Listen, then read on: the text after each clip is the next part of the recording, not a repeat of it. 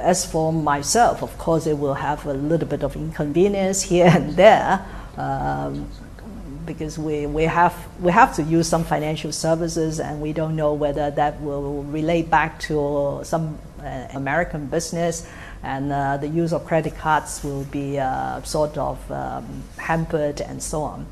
But those are really meaningless as far as I'm concerned. The most important thing is we feel honorable that we are at this historic moment being trusted by the Central People's Government to enforce a piece of national law to safeguard national security.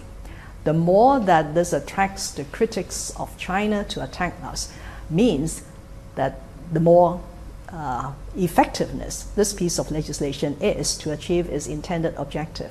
So myself and my senior colleagues are very determined to continue what we are doing, and we have said clearly and loudly that we will not be intimidated.